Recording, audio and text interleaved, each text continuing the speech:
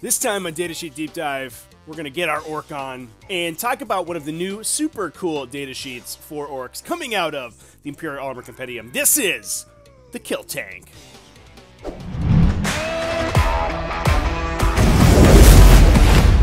What's up, folks? Welcome back to Tactical Tourism. My name is Trevi, and we're going to dive back into the new 9th edition Imperial Armor Compendium to talk about one of the datasheets that got the biggest glow up. This is the Ork Kill Tank, and maybe the single most powerful tank vehicle in the entire game. This thing is incredible. I'm so excited to talk about it. As we do every time on Datasheet Deep Dive, I'm going to be doing an overview of this unit's datasheet. I'm going to talk about the unit attributes, some ways you can use it on the table and fit it into your ork lists. I'm going to talk about some synergies you can use with the Ork Codex and some clan-specific synergies with each of the sub-factions in the Ork Codex. I'm also going to do a mathematical comparison between the two main guns you can fit into the Kill Tank before rendering a final verdict, where we answer the question, should you put a kill tank or many kill tanks, maybe all of the kill tanks, in your ork list? Before we get into the video, I just want to throw a quick reminder down. I'm sure everyone's heard this before, but it's the YouTube Talk segment where I tell everyone to like and subscribe. Do that stuff, it's great. Comment down below if you like the video, or if you are an ork player and you disagree with everything that I say in this video, please let me know. I really appreciate the feedback, and I hope everyone speaks their mind to the greatest verbosity they can manage. Anyway, let's talk about this kill tank. This datasheet is an absolute doozy, and it is a beautiful construction of pure orky goodness. Coming in at 275 points, the Kill Tank is a Lord of War choice for an ork army. This means that there's only two detachments that you're going to be able to bring it in legally. That is the Super Heavy Detachment and the Super Heavy Auxiliary Detachment. And I'll talk about the difference between those two later on in the video. But the stat line you get for those 275 points is a thing of beauty. It comes in at a pretty abysmal weapon skill of 4. It's not unheard of for orks, but it's not particularly great. A lot of their stuff hits on 3s, and a lot of their melee-oriented vehicles hit on 2s. So this 4+ is a little bit of a shocker. It comes in at the standard ork ballistic skill of 5+, which is firing indiscriminately here. Nobody's really taking time to aim the big guns on this thing. Big ol' strength of 8, importantly, a big toughness of 8 as well, with a boatload of wounds behind it that would make any Imperial Knight proud. 24 wounds at its top profile, and starting at 8 attacks with a 3+ armor save. Now, it degrades relatively heavily, but with a starting pool of 24 wounds, you do have to lose 12 wounds before it gets there. It drops 3 inches of movement, 1 point of strength, and 2 attacks. So, fortunately, like most ork vehicles, its ranged attack profile is not affected at all. However, it will degrade pretty steeply in melee. Interestingly as well, like a lot of these big, chunky vehicles, the Kill Tank itself is about 12 inches long and drops to 6 inches at its bottom bracket in its movement category, which means you can potentially wrap the Kill Tank and lock it into melee. And if you're positioned well enough, it probably won't even be able to emergency disembark, which is pretty funny as soon as you start degrading it. So if you are playing a kill tank in your army, just make sure you don't get it stuck in too deep. Or maybe you do, and you just shoot people. I don't know. Maybe you're fine with it. Orks like to be in melee. The tank comes stock with a couple weapons. It has a Scorcha and a twin big shooter built in. It also has a special melee profile called the Reinforced Ram, which hits for +1 strength, -1 AP for 3 flat damage. That means it's coming in at strength 9 on its top profile, which is significant. That's gonna leave a mark when it hits you. Unfortunately, only a 4+ weapon skill, and only -1 AP means you're not really converting many of these very highly. When you do, it's pretty good for 3 flat damage, but you can't expect a ton of melee damage to come out of this tank. The big headliner on its damage output is its selection of ranged attacks, and obviously the 2 big guns that it can fit on top. The less expensive option is the Giga Shooter, which comes in at a 48-inch range, 30 attacks, big 3-0, strength 6, AP 2, for 1 damage. So this is sort of an onslaught Gatling cannon, heavy onslaught Gatling cannon style profile. Big thing to note, however, is that both of the main guns on the Kill Tank get +1 to hit if you are within half range. So you are incentivized to ram this giant tank directly into your opponent's face. And if that Giga Shooter is at 24-inch range, it's going to be hitting your opponent on 4s instead of 5s. And again, that does not degrade when it takes damage. 4+ ballistic skill, I don't think I have to tell you if you're an ork player. relatively rare in orks, especially for a non-Gretchen vehicle, so that's very exciting. It gets even more exciting when you equip the more expensive weapon to it, the Bursta Cannon. It does come in at a slightly lower range. It's a 36-inch range, but that lower range is because this is essentially the most souped-up version of a Demolisher Cannon you can imagine. 3d6 shots with a blast profile, strength 10, AP 3 for 3 flat damage. Now, the big downside of that blast profile, and as players are sort of coming to learn, is that blast is a little bit more of a debuff than it is a benefit. There's not a ton of large units out on the table that the blast is really going to help you with, especially with a single 3d6 shot. You're not going to benefit from shooting 6 model units almost at all, or literally at all, because you can't roll below 3 on 3 dice. That's how math works. And outside of, ironically, like other orks, there's not a lot of giant units of, 30 models or whatever that you'd really want to hit with those like max 18 shots. That said, it is strength 10, AP 3 for 3 damage, so you are going to wallop any heavily armored targets with this. Again, just like the Gigashoot, it gets +1 to hit while it's at half range, so 18-inch range. The big downside of Blast, obviously, is that it cannot fire in melee, so while you do want to get your kill tank stuck in to start using that melee profile, it does have to be able to pull back out of combat to fire its gun. Obviously, just like the Gigashoot, it also adds +1 to hit, so if you're within 18 inches this time, it's going to be hitting on 4s instead of 5s. Good stuff! The other weapons aren't much to talk about. Scorcha, Big Shoota, they appear all over the Ork Codex. They're nice to have, but they don't do a ton of additional damage. Now, the abilities that this thing has are pretty phenomenal as well. It's just a whole bunch of gold on this data sheet, to be honest. We got the Daka. So it's exploding 6s in the shooting phase. A 6 gets you an additional shot. It also just natively repairs D3 wound. And it's tough to say with 24 wounds, even something as terrifying as Eradicators are going to have a hard time killing this thing in a single round of shooting, which means it's going to make use of that repair pretty consistently over the course of the game. It does blow up for a lot, 6 inches for D6, and especially if you're ramming it into your opponent's face, when it blows up in their face, that's a lot of mortal wounds that you get to spread across their army. Plus the fact that this is, again, like 12 inches long, so the radius of the explosion is actually huge when you consider the size of the physical model. Further impacting the survivability, we have the Ramshackle rule. This one appears on a lot of Ork vehicles, and hilariously, while it sounds like it would be a detriment to be a Ramshackle vehicle, it actually makes you harder to kill. 1 in 6 attacks against you is going to be 1 damage instead of whatever the attack rolled. That's awesome against fusion, against high-volume multi-damage shooting. If you're getting hit with autocannons, a bunch of 2-damage weapons, stuff like that, a lot of those are going to be reduced down to 1, and just makes this profile just so annoyingly difficult to chew through. With that, on top of its high toughness value, on top of its enormous number of wounds, on top of some of the sub-faction abilities that we're going to be able to stack on it, it's just obnoxious to try to kill this thing. Last but certainly not least, it has the Ram ability, which means on a 2+ it deals D3 mortal wounds when it charges, which you can combo with some other stuff in the Ork Codex to deal a lot of mortal wounds throughout the course of the round, which is, it's pretty funny.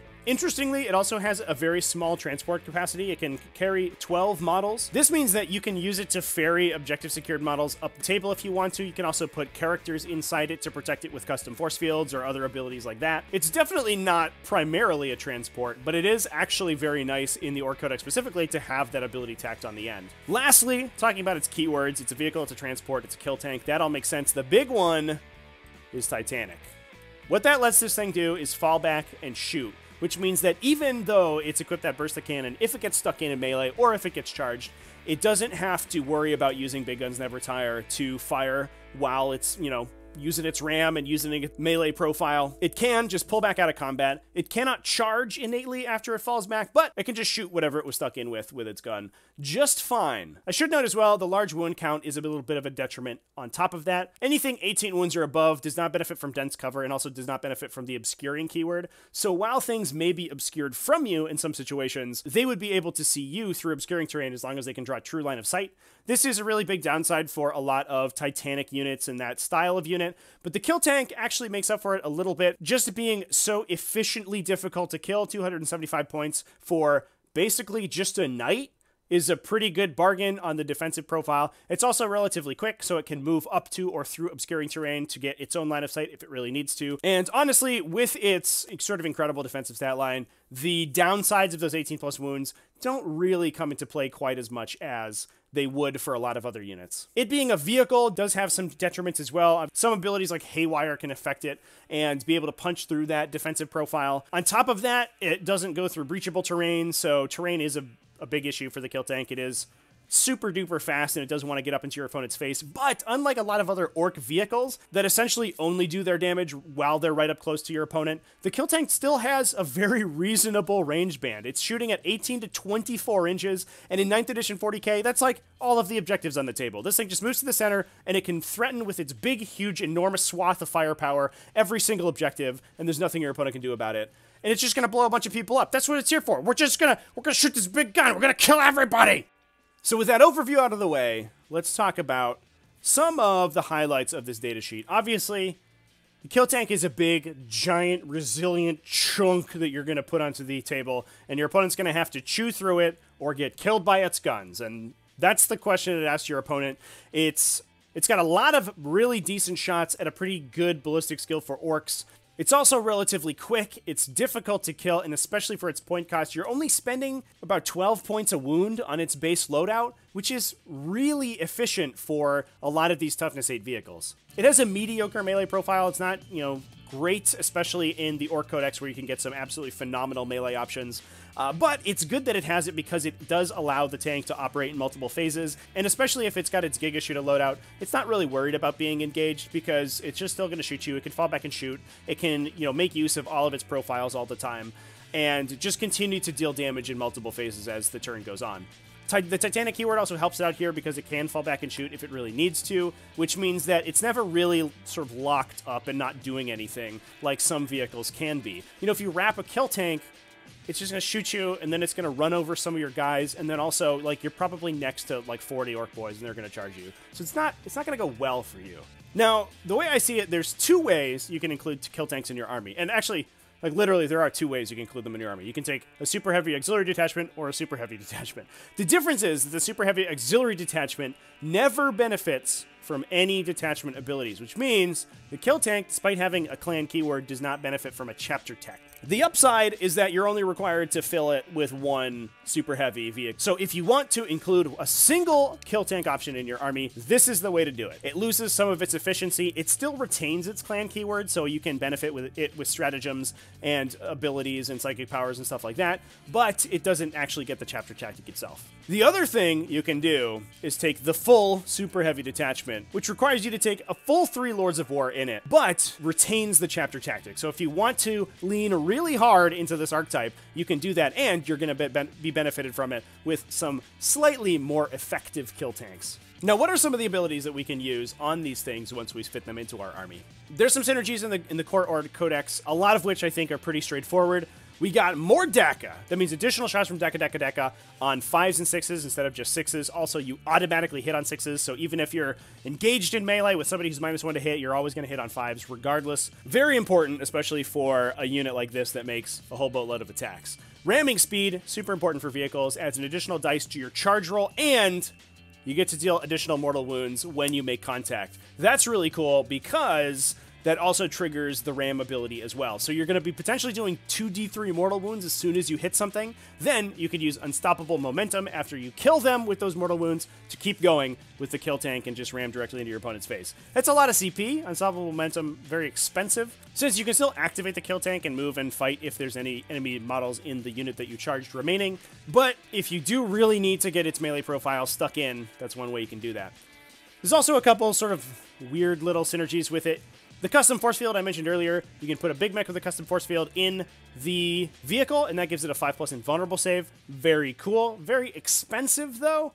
An invulnerable save is amazing, especially on the number of wounds this thing has. Just makes it very difficult to kill with dedicated anti-tank weapons, but for the 75 points that it costs to put that guy in. There's also a couple other weird sort of tiny interactions. You can give it +1 attack with Warpath if you really want to. You can also put it in a teleporter because it's only 15 power level, not 20. I mean, this thing's going to get screened out. It's enormous. It's not going to do anything. You might as well just put it on the table and make your opponent shoot at it to start with. But that is something you could potentially do if you really want to. Now, let's get into some really interesting territory. Let's talk about some clan-specific synergies, starting with Bad Moons. This is an awesome sub-faction to put these Kill Tanks in, and if you are building a full super heavy detachment of all 3 Kill Tanks, I think this is a really good candidate. Bad Moons give you reroll 1s to hit with your ranged attacks. Phenomenal. For the number of attacks these Kill Tanks are making, especially if you're bringing the full 3 of them, If you all have all Giga Shooters on them, you're rolling 90 dice, which means that on average every turn, you're going to be re-rolling 15 of those dice. Plus the rerolls on all their other little guns as well.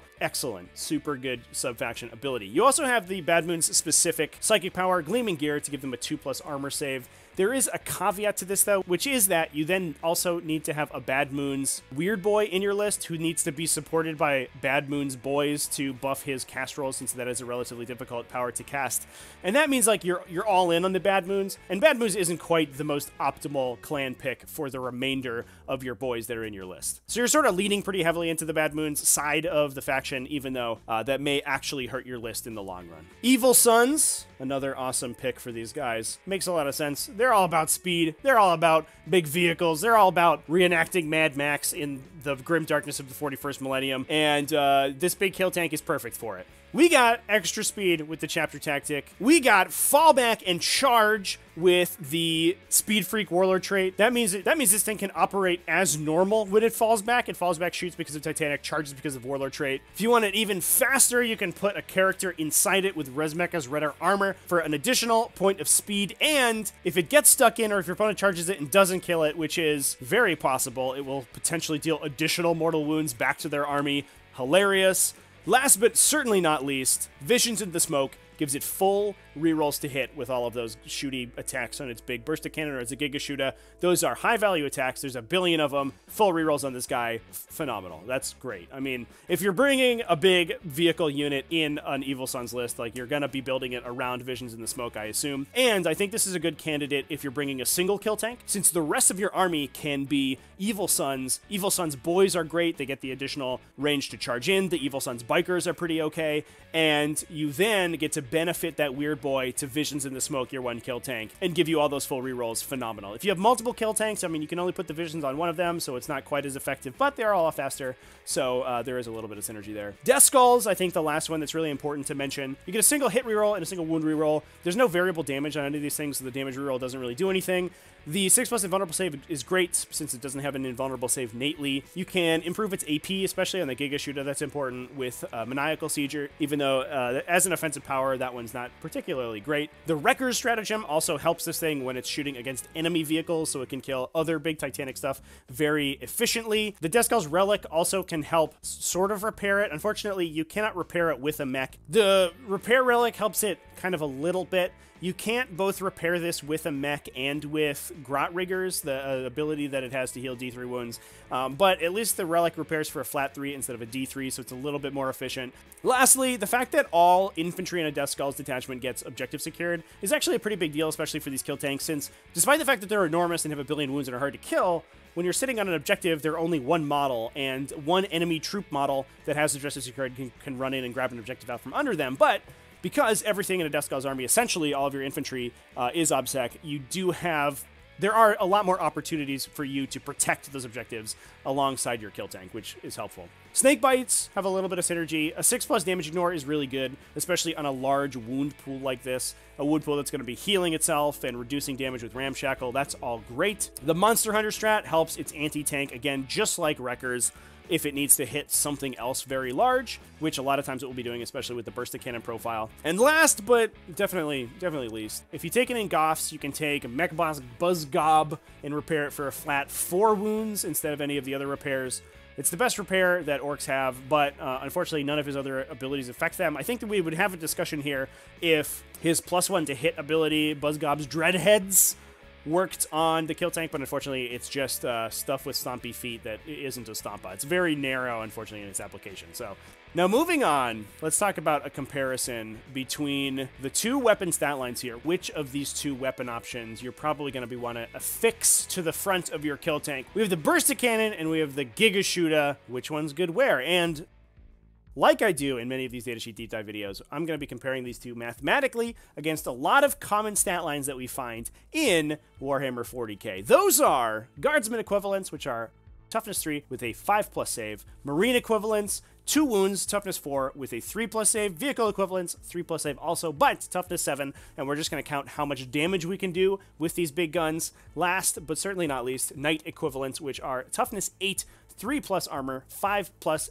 invulnerable save. Now, in all of these, I did include all of the weapons affixed to the kill tank, so that includes the Scorcha as well as the twin big shooter up on top, and I assumed that the kill tank was in its optimal firing position, which means that the main gun got +1 to hit, and obviously the Scorcher was also in range, which is sometimes a little bit tough. That thing is only range 8, but given that you're going to be playing this thing aggressively, I think it's going to be able to shoot that pretty often. And looking at the burst cannon to start with, those additional weapons help it a lot, making it much more efficient against small units, especially this guardsman equivalent stat line of toughness 3 with a 5+ save. 1 wound kills 7.2 of those guys. Versus marine equivalents, it starts falling down a little bit, doing about half as much damage, which makes a ton of sense, at 3.8 kills every time it goes to shoot. However, the big power of the burst cannon is its immense damage against armored targets. And we can see that here versus vehicles doing almost 10 damage per shot. Without any buffs whatsoever, this gun almost just saws a rhino in half. And obviously, you're going to be DACing it. You're going to be rerolling its hits. You got the Bad Moons in there. You got Evil Suns in there. You're going to be buffing its accuracy. This thing should crack a Lehman Russ equivalent tank in half every time it goes to shoot. Sick. Things drop off a little bit against the knight equivalents because of the invulnerable save, blocking a couple of those hits, doing only about 8 wounds per shot, but still very reasonable, especially since at that amazing strength value of 10, you're going to be wounding any of those things on 3s, regardless of their toughness for the most part. I should also mention that I think this burst cannon does have a little bit of additional upside now that a lot of Space Marine lists, and even lists like Harlequins, are focusing on 3-wound models. So this burst cannon coming in at a flat 3 damage means that it's going to be very efficient against a lot of that stuff. You're shooting at Blade Guard veterans, you're shooting at Eradicators, heavy intercessors, toughness 5 especially, so without Transhuman, you're wounding everything in that faction on 2s essentially, and then immediately killing them every time they fail a save. Now the downside is that it does cost 50 points above what the Giga Shooter costs, so it's going to be a little bit less efficient in terms of that, but if you're aiming it at hard targets, it's going to make up for those extra 50 points very quickly. Moving over to the Giga Shooter, we can see it is almost twice as good against guardsman equivalents, which I think is to be expected, killing about 15 of those every time it shoots. Versus MEQs, it is also more effective with the higher volume of attacks, punching through the 2 wounds pretty quickly. It falls down quite a bit against vehicle and knight equivalents. Now, interestingly, because its AP value is not very high on the Giga Shooter,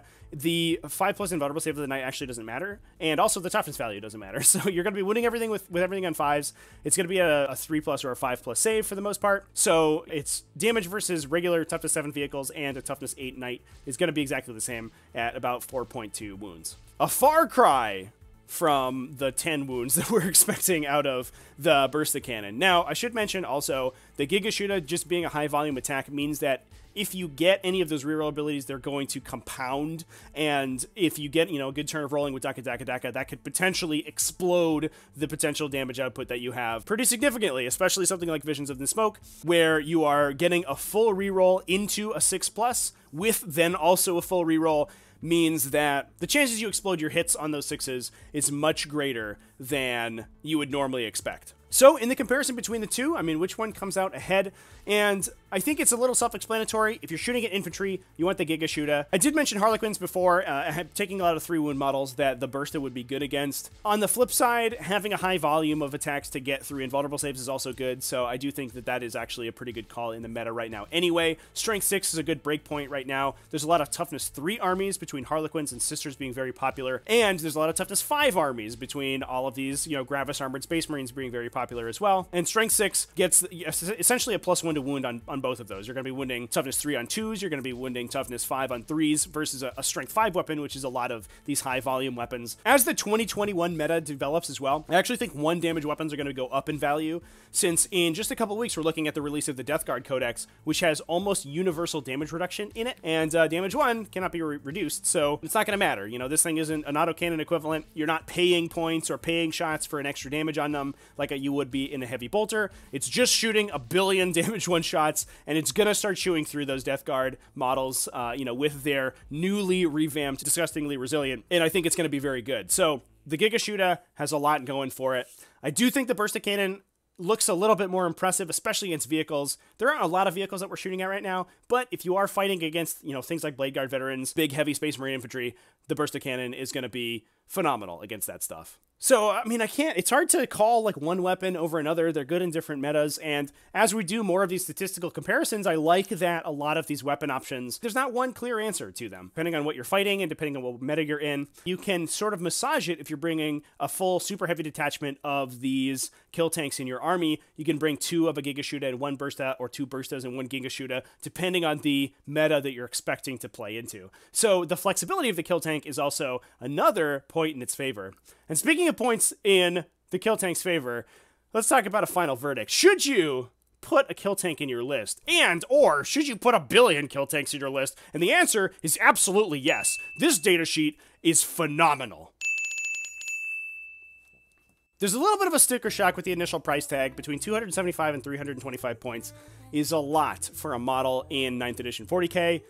These are single model units, you know, they're just a big target on the table. They can be seen through everything. You can be shot through everything. They're not going to put a lot of model count onto an objective to hold it against your enemy. But like, man, you're playing orcs, dude. You could put these 3 things in your list. You have 1,300 points for the rest of your list to fill with orc boys to absolutely swamp objectives with. You can take some punchy characters to go around the flanks and sort of clear these things out from fighting. And the kill tanks add a resilience and an incredible base of shooting that orc armies just have not had for a really long time. There's some other datasheets in the Imperial Armor Compendium for orcs that we're going to be talking about in Datasheet Deep Dive over the next couple days, and I'm super excited to cover them. But oh boy, is the kill tank obnoxious to deal with. It's an incredible addition to the orc staple, and I'm super impressed by this datasheet. Before we wrap up the video, Editing Trevi is here because just after I finished recording and editing this entire video, we played the T5S2 Season 2 Pod 24 Finals over from the Tactical Tortoise Discord, which you can join in the link in the description, and we played it on twitch.tv/TacticalTortoiseTV. The finals table featuring Heliveraith.